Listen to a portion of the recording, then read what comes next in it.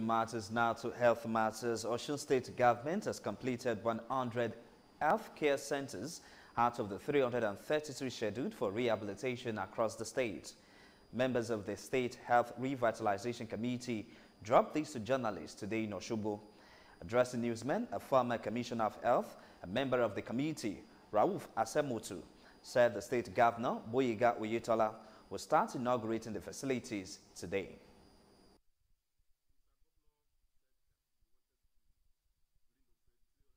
Two primary health centers in our state, one per each political ward.